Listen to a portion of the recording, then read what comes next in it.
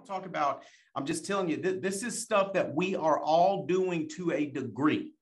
There's none of this stuff that we can go, not me, not me, not me, not me. Oh man, I'm killing it. No. We're all doing all 10 of these to some degree. The key is to do it to less of a degree. Make sense? Like the key is 1 to 10 on these things. I might be doing really good, and I'm only, I'm only doing a little bit of it, but that we can eliminate some more of that, and it'll take your performance to the next level.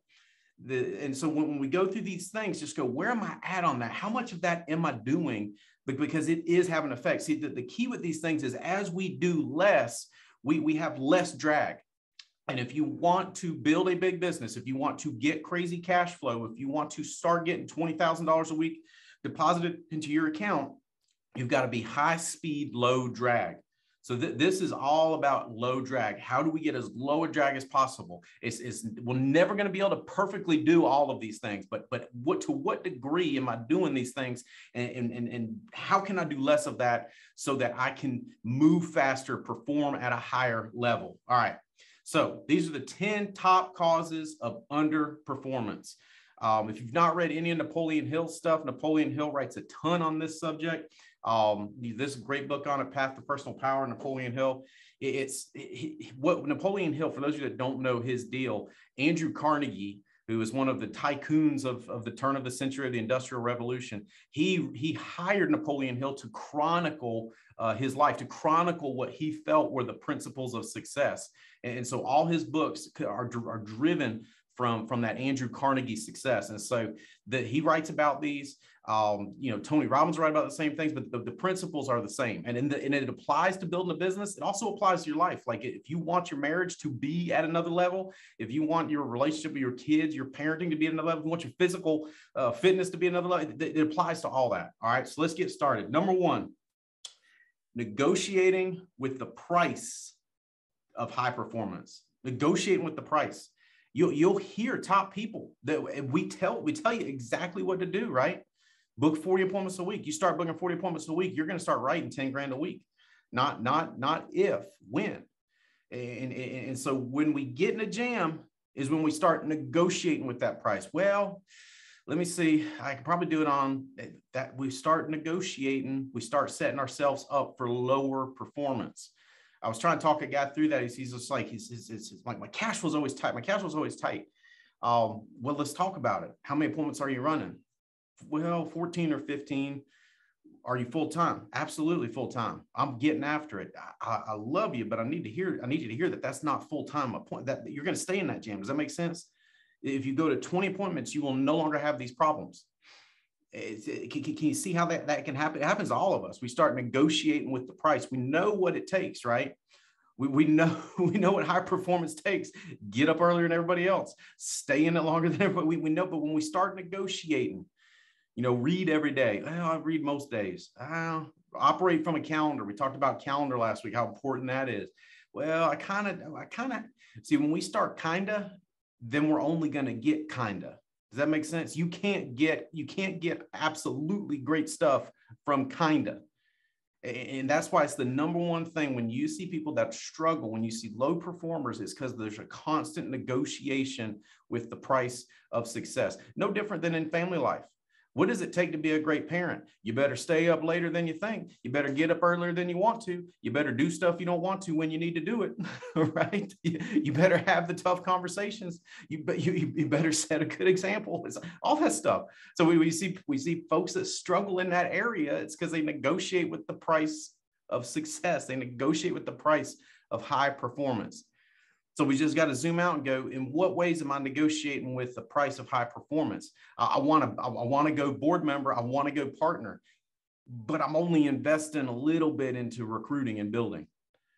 Can you see the problem? Can you see the problem? I want to write 10 grand a week, but I only want to run about 10 appointments a week. Let me tell you something. Maybe Hutch can write 10 grand on 10 appointments a week. I know I can't. When y'all see me put in 10 grand in a week, it is not because I ran 10 appointments. I promise you that. But can you see? So zoom out and go, to what degree am I negotiating with success? And I'm telling you, if you can just give in,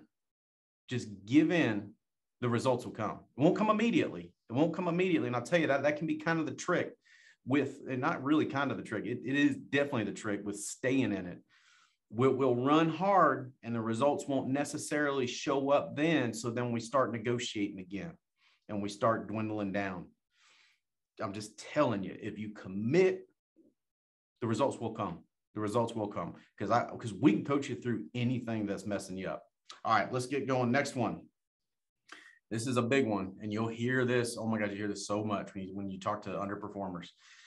Failure to bring our feelings under control. Be crystal clear. Emotions are just data points. They're not directives. Emotions are data points, not directives. The vast majority of the world operates like emotions are directives. I feel this way, so I do this, right? I feel triggered in traffic, so I scream and yell at that person, right? No. That was just a data point. You felt triggered. What you did next was a choice. That was a choice to allow feeling to control you versus you control feelings. Most people are slaves to their feelings. That they run their whole life just a slave to their feeling. I was trying to help a guy with his business, and it's just, you know, the personal production piece is what's missing. He's just not pouring it in like I know he can, and it's just like I just don't feel encouraged to do it. And I'm like, can you hear what you're saying? You're being a slave to your feelings instead of bringing your feelings under control. And you say, well, I'm just like that. I hear you. We're all just like that.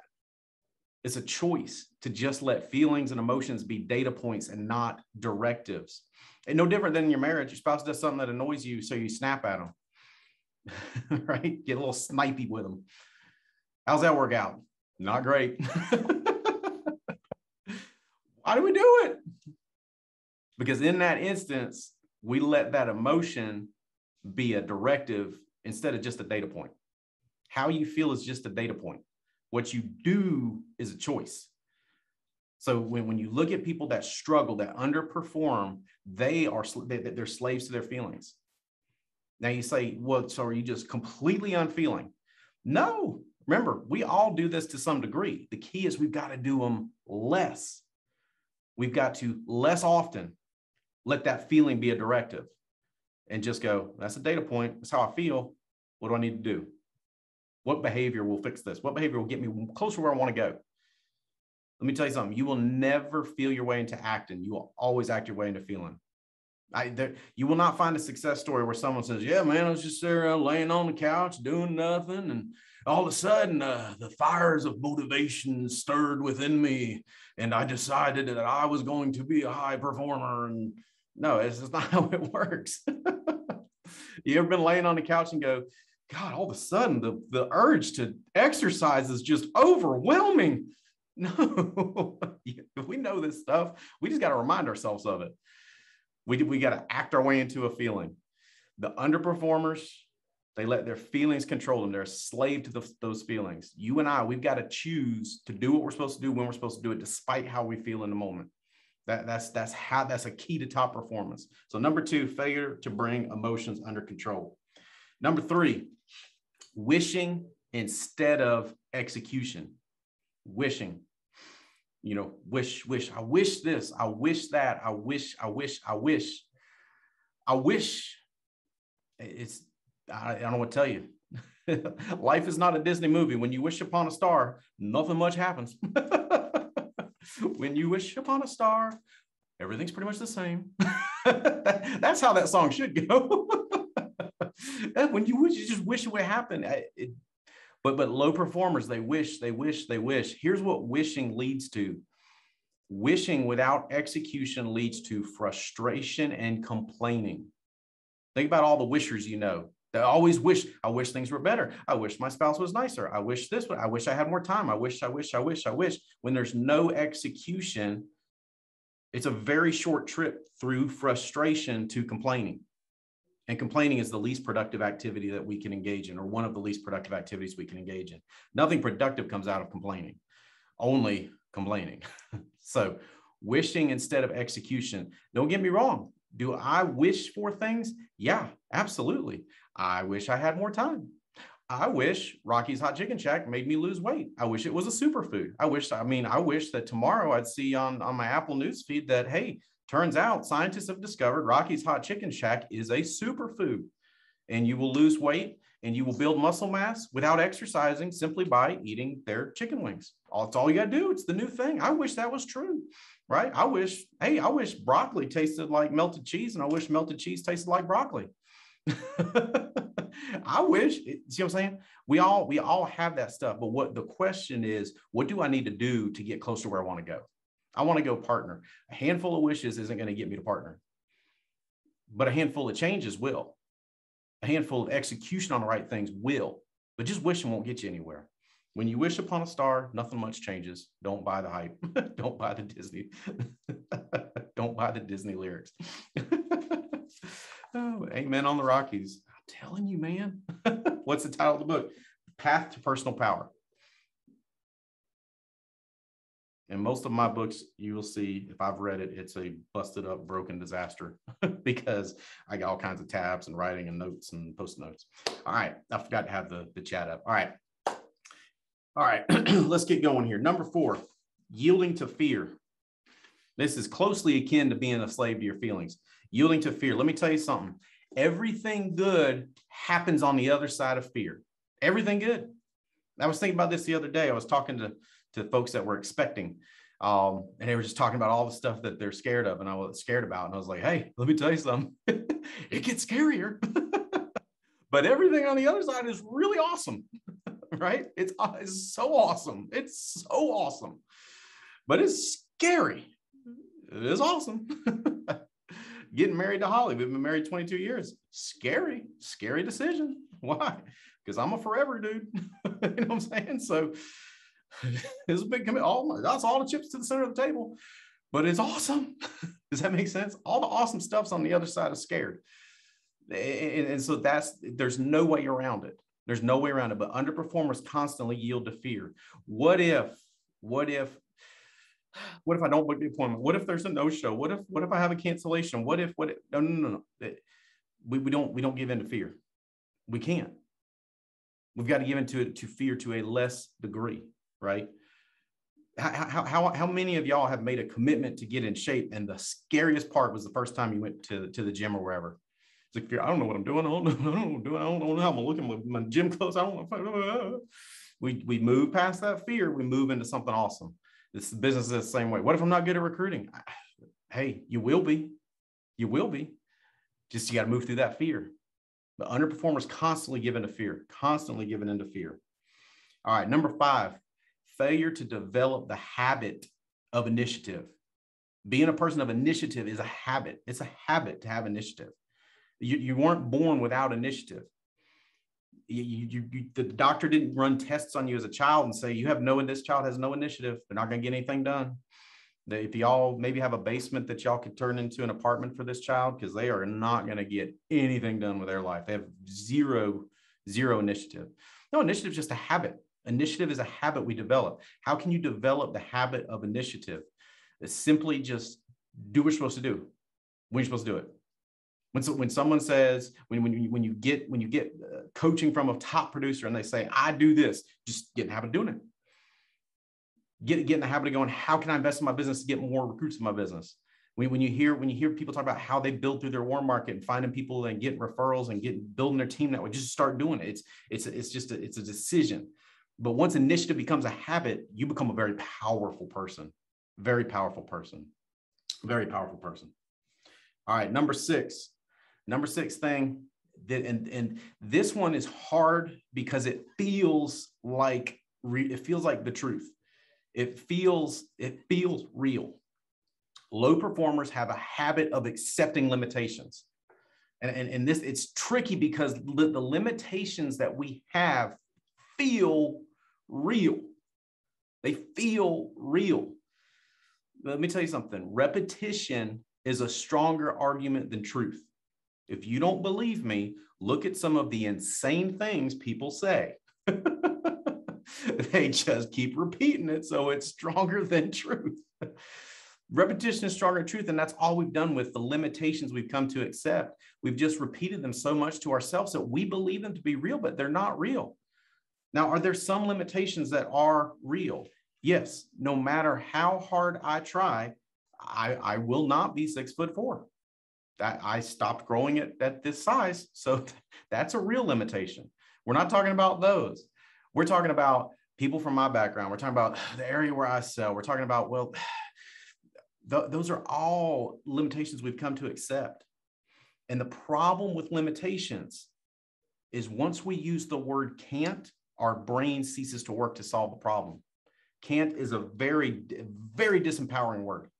Very disempowering. Once we say it, once we think it, our brain stops working. It just stops working. We stop trying to solve the problem. We talked about this several weeks ago that the people that win, that people that perform at a high level, they know there's a solution. That's why they're so tirelessly and working to it. Underperformers accept limitations. People where I'm from, well, based on my circumstances, I love Adam Catch. He's like, well, then get out from underneath your circumstances. We said this at the Denver training, and then we talked about it with a few people afterwards, and they're just like, that's crazy to think about. But it's so true. Reality is negotiable. Reality is absolutely negotiable. If you believe that, then you will stay away from accepting limitations. Again, we all do these things to some degree. The key is to do less. How do we start with any limitations we've accepted? When we start thinking about a limitation, the best question is, why do I believe this to be so? What was the genesis of this? In other words, when did this start? When did I start thinking this? And what can I do to change that? What can I do to change that? Limitations like, I'm just a shy person. I'm just a shy person. I'm just timid. It's who I am. I'm telling you, those are things you've come to believe because they've been repeated to you by your parents. And then you started repeating it. And so you think it's true, but it's not. I'm telling you. All right. I used to think I wasn't, I used to think I'm not the kind of guy that dances at a party. Well, glad I changed that limitation. It's a lot more fun dancing with Holly. All right, let's get going. Number 7, this is so big. And this is a hard one to see around, but just stay with me on it. Lack of attention to the development of a pleasing personality. Lack of attention to the development of a pleasing personality. Now, be crystal clear. I love this is a Jerry Seinfeld quote. He said, all men think they're funny and all women think they can decorate.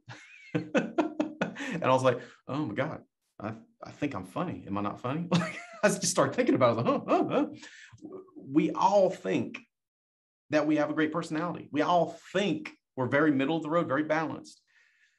But here's the question. What's it like to be on the other side of me? What's it like to be on the other side of me?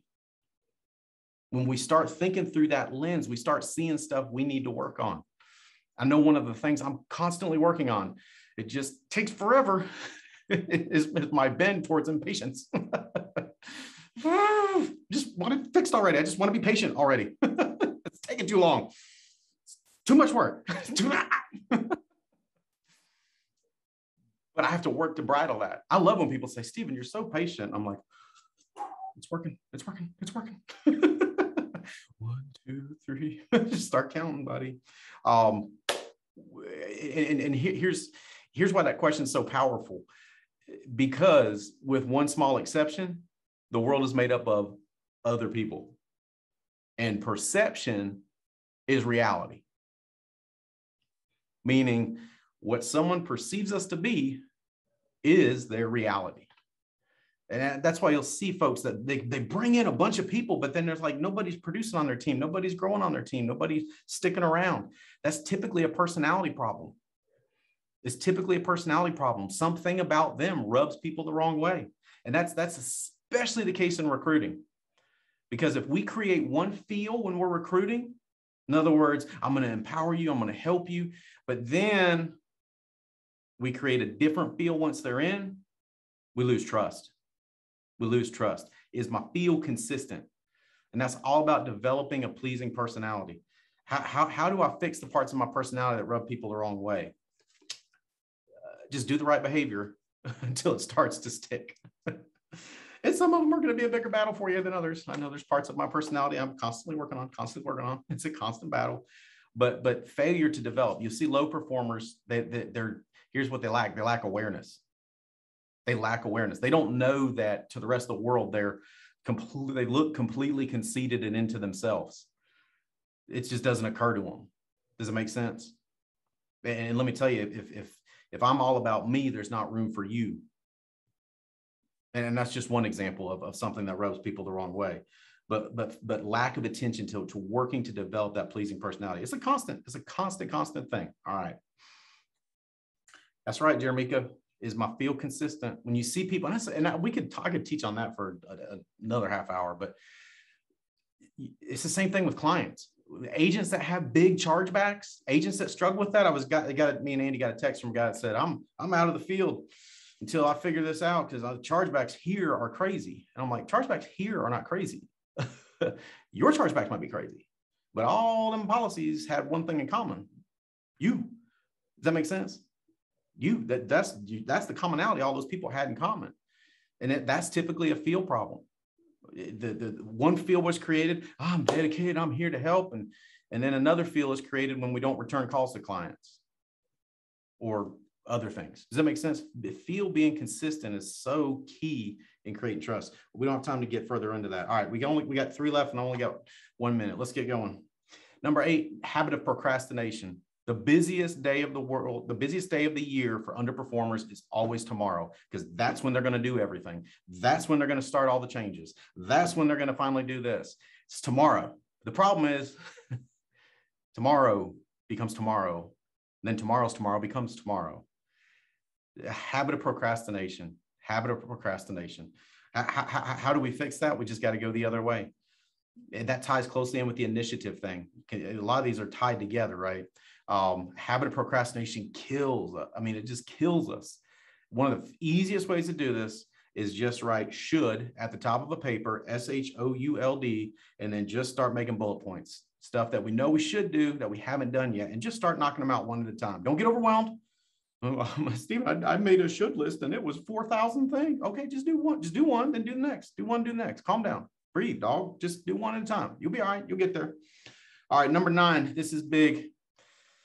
Poor association choices. Underperformers, whether it's in business or in life, they're very casual about who their friends are. Their friends just become the people that are closest around them. High performers in every area of life are very on purpose with their friendships, very on purpose. They pick who they're going to be friends with.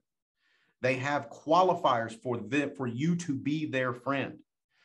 I'm 100% that way. I know what I want to get done in my family life. I know what I want to get done in my business life. So there are people that I just cannot be close friends with. Why? Because they're going to influence me the wrong way. The power of association, you cannot beat it. People have been trying to beat it for centuries.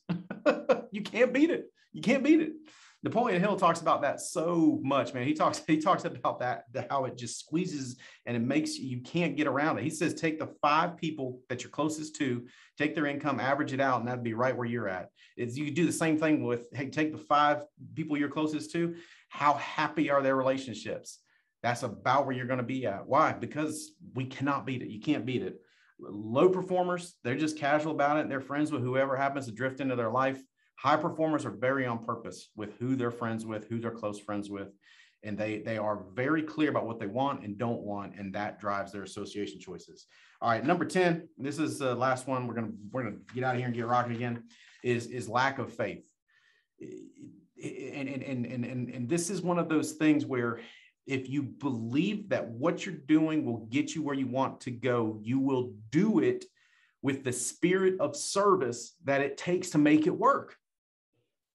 If you 100% believe, if I make this number of dials and book this amount of appointments because of everything I'm seeing other people do, I know I will get to this.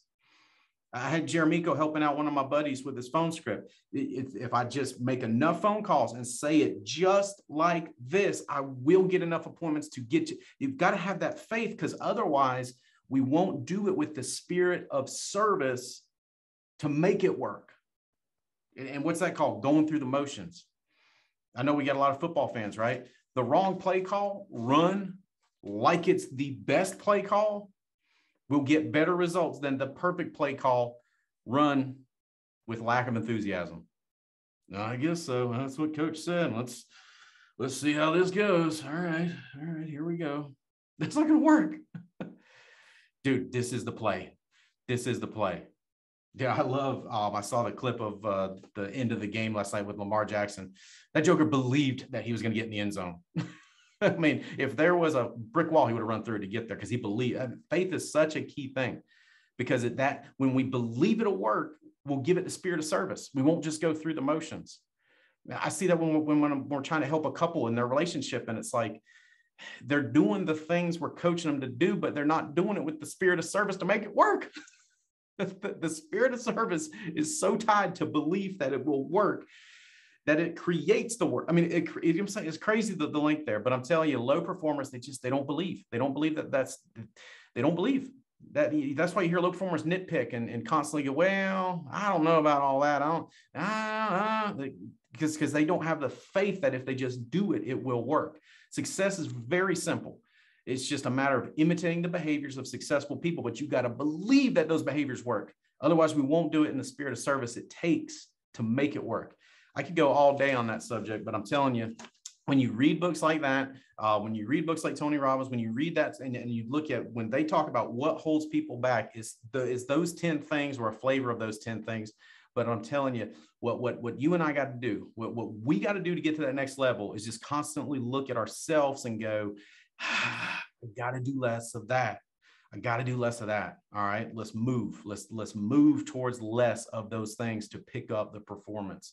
Guys, Holly and I love you. We want you to win more than you can possibly imagine. We are in the run right now. What we do over this final quarter of the year will have everything to do with what we get done in 2022.